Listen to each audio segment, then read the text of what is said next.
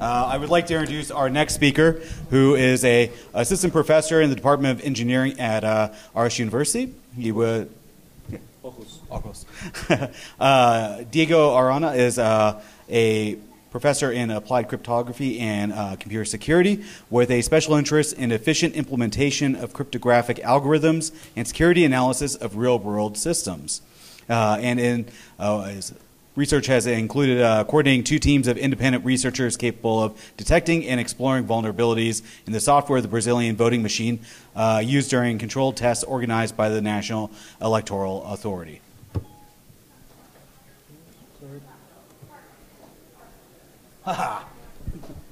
Thank you. So, hi. So I'm here to talk about the horribly insecure Brazilian voting machines. An alternate title of this talk is the return of the insecure Brazilian toasters, because the president of the Electoral Authority recently claimed that the voting machines are secure because they are not connected to the internet, just like toasters. So my arguments apply to both cases. So first, a little bit of context. I should say that this is joint work with many people. So I coordinated a team last year where we were able to full compromise the security of this machine. This is joint work with Pedro Barbosa, Caio Luders, who is here, Thiago Cardoso, and Paulo Matias, all of them living in Brazil. A little bit of context. Brazilian elections are massive. We have 140 million voters and a high turnout because voting is mandatory. They are held every 2 years. We alternate between city-wise or municipal and federal elections. Elections became electronic in 1996 when the first machines were introduced, but only became fully electronic in 2000. So now, or for the last 18 years, all the polling places use voting machines. A remarkable aspect of our elections is the same authority responsible for everything. So they decide what technology is being used, they write the software, they deploy the software, they do the logistics on the election day, they collect the results, they publish the results, and since they are a branch of the judicial system, they also decide any output, any dispute in the outcome. So they are overlords of our elections, which of course is a massive problem for insider attacks, right? Because everything is centralized on the same place. So the name of this authority is the Superior Electoral Court. They are a branch of the Supreme Court. I'll just call them by SEC to save time. So this is the Brazilian voting machine. On the left, you can find the poll officer terminal, where the officer types in the voter registration number or collects his or her fingerprint. The right-hand side, you can find the voter terminal. So voters type in candidate numbers on the keypad. This is not a touch-screen machine, so you vote using candidate numbers. And you can see a first design flaw on this picture. There is a cable connecting the two. So it looks, or it's apparent, that the same device collects the voter identity and the vote. So this is a threat, of course, for ballot secrecy. If the software running the machine is malicious, it can collect all the voters and their choices. So the machines were claimed to be 100% secure since 1996, but only tested for the first time in 2012. The hardware is manufactured by Diebold, which is not great, right? We have more than half a million voting machines in operation. The software was initially written by Diebold. Now it's written by the electoral authority since 2006, and the recent version has more than 24 million lines of code, which is huge. This includes the Linux kernel, userland libraries, userland applications, everything. But this is just for the voting machine software. There are other software components that add up to this number. So they adopted GNU Linux in 2008 and experimented with paper records only once in 2002. And the story is really complicated. I'll just say that they deployed this in a fraction of the machines and decided to not do this in the following elections because concluded that it was too expensive, too cumbersome, the paper jams printers in the middle of the Amazon forest and all sorts of lame excuses. So they discontinued this in 2002. They have been rolling out fingerprint identification since 2008 and deploying them in production since 2011. Half of the population is already enrolled in. And as I said, since this is a paperless DRE voting machine, it's highly vulnerable against insider attacks from the electoral authority itself. So this is the algorithm for running an election in Brazil.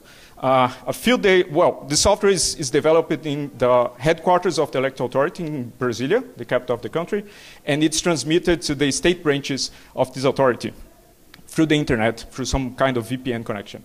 On the state branches, they record the software in flashcards, and these flashcards install the software since they are not connected to the internet, and in the machines a few days before the election. So every install card, just like the one on the top of the slide, install up to 50 machines. On the election day, the zero tape is printed between 7 and 8 a.m. Then the poll officer types a command in his terminal to open the voting session. Voters can authenticate, present their credentials, type their choices, and the voting session ends at 5 p.m. if there are no voters left in the queuing.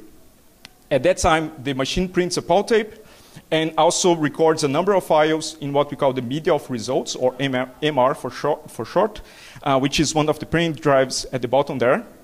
These files include a digital version of the poll tape, a file called DRV that I will detail more in a moment, and a log file with all the events since the software was installed.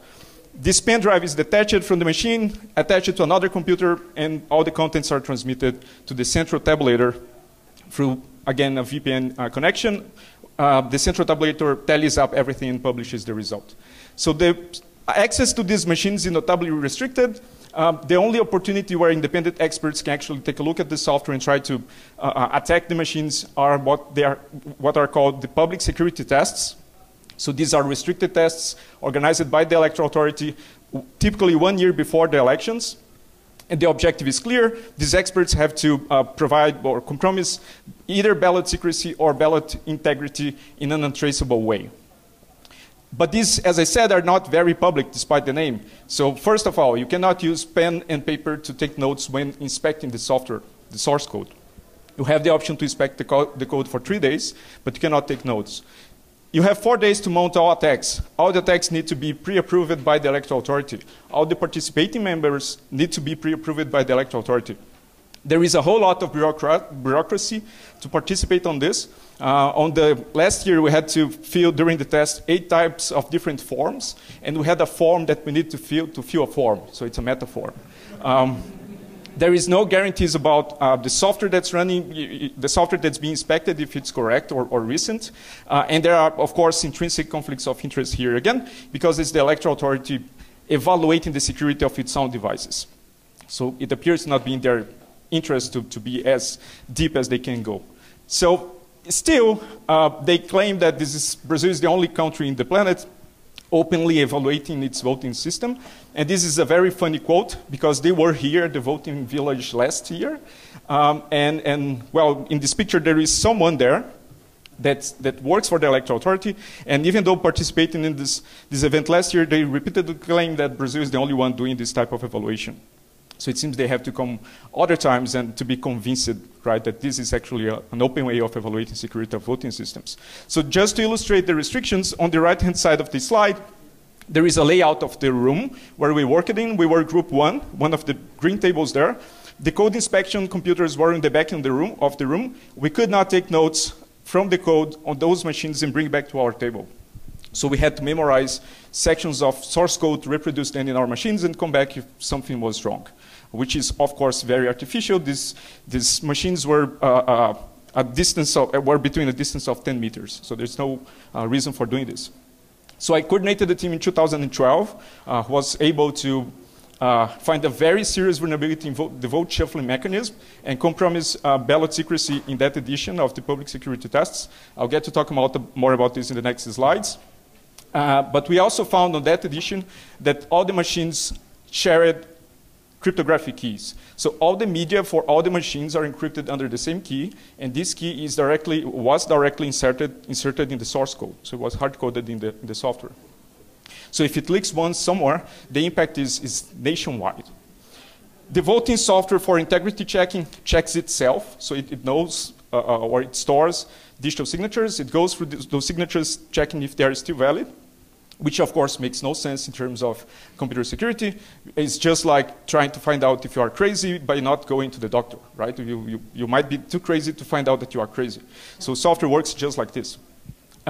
So by analyzing these vulnerabilities, we concluded that the machines were not able to provide either ballot secrecy or ballot integrity, which of course implies a lack of integrity of results.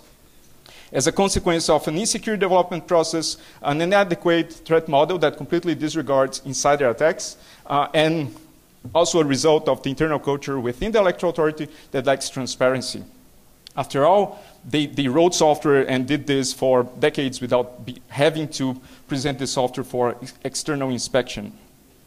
So the DRV has a complicated story. It was introduced in the system by law after the electoral authority decided that paper records were not a good idea. So they replaced the paper records with a digital version of the paper records, which again makes no sense. So this is a file where different races are stored in different columns. A voter votes for each of these races through the candidate numbers, and these choices are shuffled together to protect the secrecy of these votes. The gray cells there correspond to absentees. So in this case, we have 7 voters in this poll place. 4 of them didn't show up to vote. And you can also vote blank, and there are other specifics of Brazilian elections here. So when we first heard about this, we figured out that trying to reverse this randomization or the shuffling would be a promising attack vector, right? So since we do computer science, we thought we need to figure out the bias of this shuffling algorithm, apply some statistical advanced cryptanalysis, right, to reverse this shuffling. So we did exactly that by just grabbing through for random stuff, quite literally in this case. And then we found a match. This was literally the first command we ran when we had access to the code base in 2012. So this took 5 minutes to finish, and we found a match in a file called drv.cpp, which is very suggestive. So we took a look at the file, and then the seed was computed like this. So if you write software in C, you know that that's a timestamp, right, a 32-bit timestamp, and it's not very predictable. And this timestamp in particular was taken between 7 and 8 a.m. of the election day. So there are only 3,600 different seeds. Since the DRV stores the gray cells for absentees, you can actually test if a seed is possible by storing k out of n votes and see if the holes match the polling place you're trying to break ballot secrecy. At the end, we didn't have to do this because the seed was printed in an official document and is stored in the log that must be kept for 5 years. So you just go to the zero tape, find the timestamp there, seed into your implementation of PRNG, and then you break ballot secrecy. There is more. So to mount this against a real polling place, you need to keep track of who voted in sequence, right? But you can actually mount an interesting attack against famous voters or important voters. So this is the president of the electoral authority. We know that he voted at 11:20 in 2010 because the official picture of him voting has this timestamp in the metadata, right?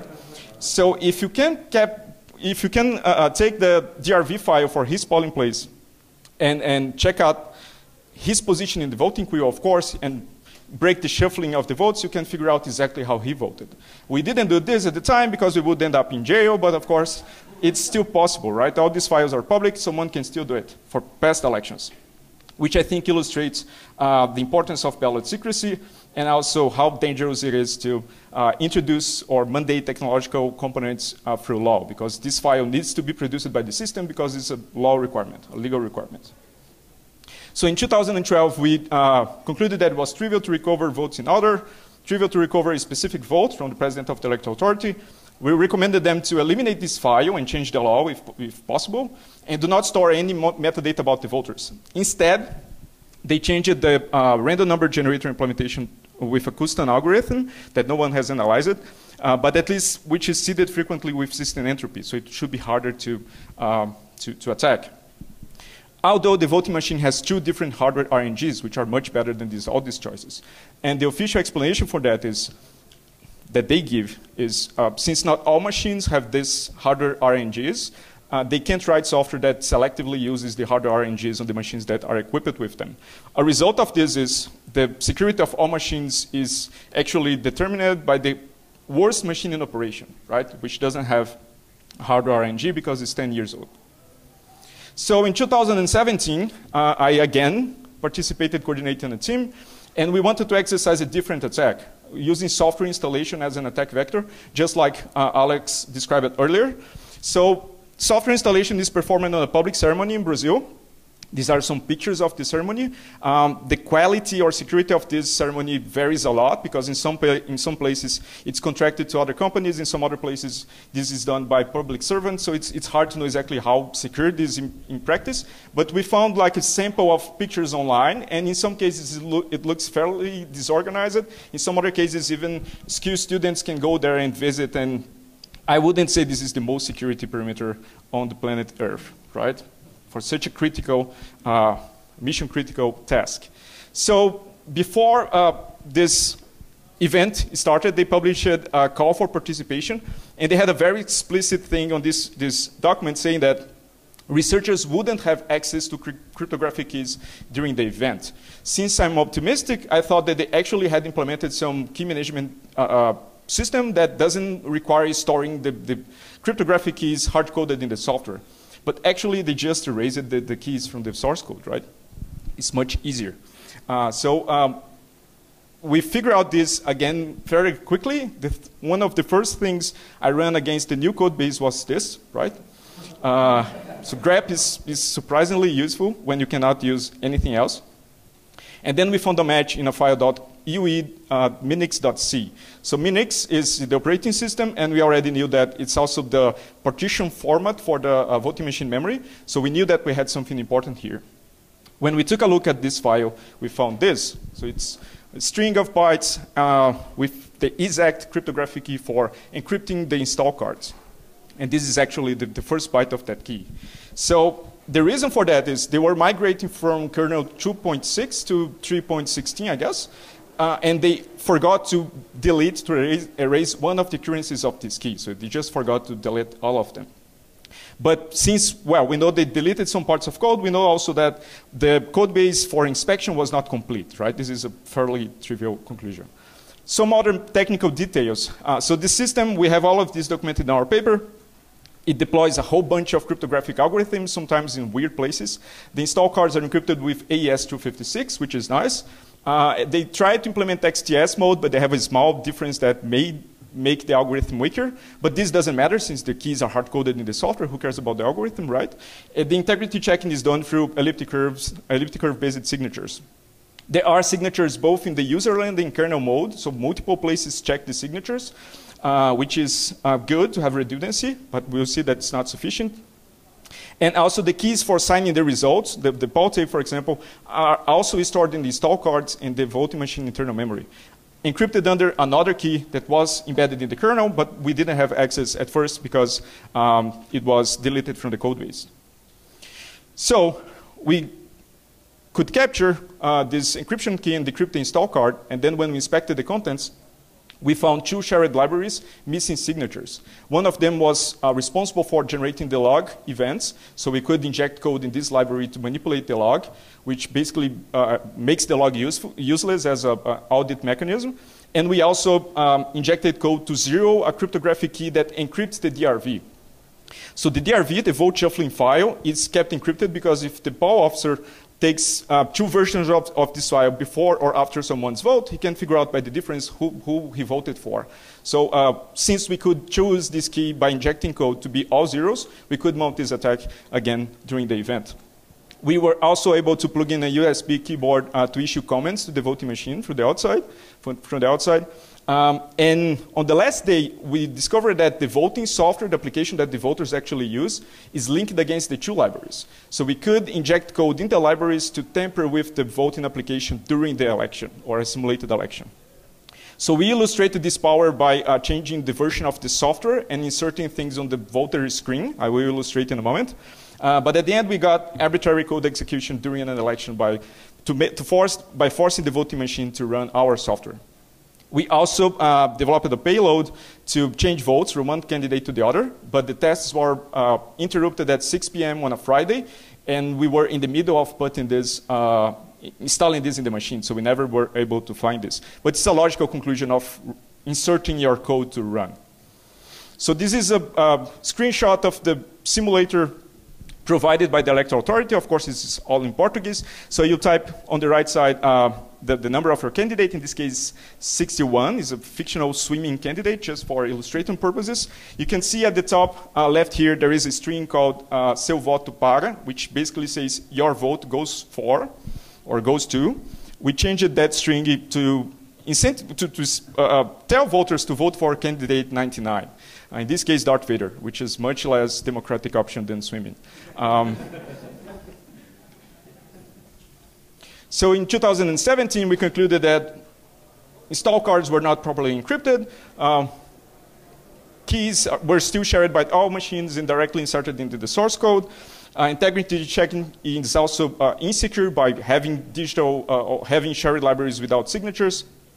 And at the last day, it was interesting that another team found another way to this encryption key.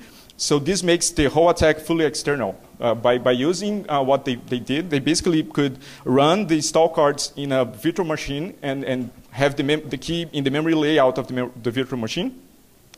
One attacker could capture this key without access to the source code. So this makes a whole attack external without having access to the source code. So our recommendations this time were to fully automate the signing process. So when a new file comes around, you don't have to change the scripts to sign that file too. And to again deploy proper key management, to have different keys in different machines to contain damage in case one of them leaks. Instead, they fix it by, sort of fix it, by not having the keys hard-coded, by computing them dynamically from a secret stored in the BIOS of the machine. So the software reads some bytes in the BIOS, runs this through some algorithm, and then computes the key. But it's still the same key for all of the machines. Although you can claim that this makes the system is likely more robust against an external attacker because the key is not in the software anymore, it's still trivially vulnerable against an insider who can just run this routine once, print the key, and then leak it for malicious purposes. So again, they just mitigated this in a less than ideal way.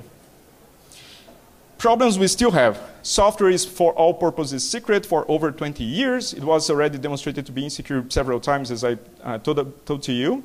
There is no paper record for recounts. There are no effective ways to audit the system. Everything is you have to reconstruct history from a bunch of files, which, as was argued before, is fairly challenging. There are conflicts of interest everywhere, and insider attacks are completely disregarded. What can we do? So we need paper records to have, what's this? Okay, I can tell by heart. So we need, of the spec, we need paper records for audits, right, that the voters can inspect. This has a fairly complicated story in Brazil. In 2015, Congress passed a law approving the reintroduction of paper records for the third time. This law was considered unconstitutional by the Supreme Court, who is like really friends with the electoral authority in last June. So we won't have paper records again in the upcoming elections, which may be the most important in Brazilian history. I don't know if you've been tracking the news, but it's a whole political mess, and we have 8 candidates, and all of them are horrible, and well, one of them will become president. So we need a better way to verify that this next election is actually fair. So it would be nice to have open source software, because then the community can take a look at this. It's not sufficient, but since this is public funded software, I think it's fair to claim that the public has a right to inspect it without all these restrictions. At the end, we need better social control mechanisms to decentralize the control over the system, and the Brazilian technical community certainly has to be more vocal. It's really easy to shut down the few critics that live there because we are just 2 or 3, instead of having a movement like the US, for example, where the technical community is behind this. So one point I want to make, last point, is the world is essentially becoming more polarized politically, which I think makes independent verification of elections even more important. Thank you for your attention. I have 3 references if you want to take a look at our papers and reports for the past 6 years, and I may have time for 1 question. Thank you. Questions? Yes? I'm Brazilian. Hi.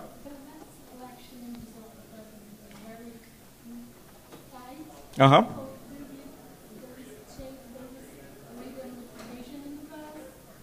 It's impossible to tell. So I think the important question is not, did we have fraud in the past election, but if we had fraud, are we able to detect it as independent inspectors eventually? I think this is the important question.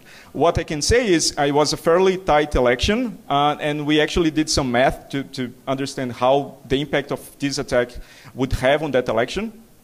If an attacker is really aggressive in the way he changes votes, he only needed to have access to 100 install cards, not necessarily distributed evenly in the country, perhaps on the same place, to replace the software and impact the number of votes that separated the two candidates. So I can't estimate how easy or expensive this is, but we got this number, 100 install cards.